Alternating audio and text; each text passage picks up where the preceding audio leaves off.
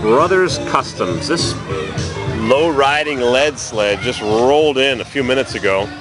It's a 56 or 57 Lincoln, and it's heavily massaged.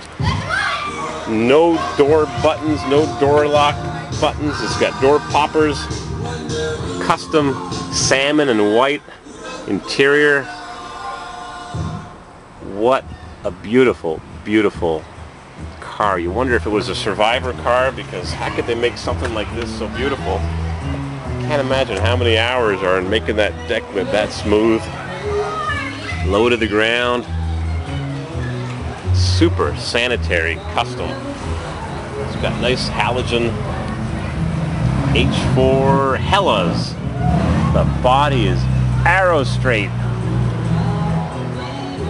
Beware when you buy stuff on eBay, it looks good in the pictures, but you don't know if it's as nice as this.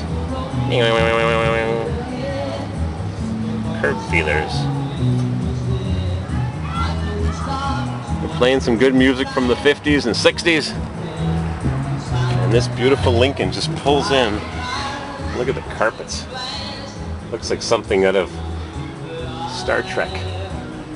Batmobile. See if we got delay wipers underneath the dash. These guys know how to put cars together. Power windows. Brothers Custom Automotive. I wonder if this was done recently or an old custom. Wow.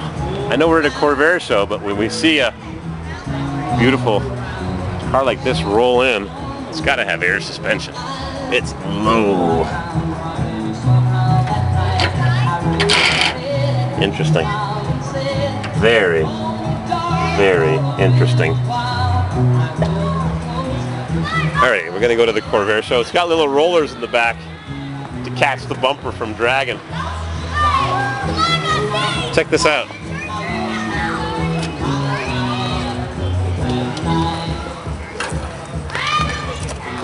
The exhaust system is tucked right up. You don't even notice it.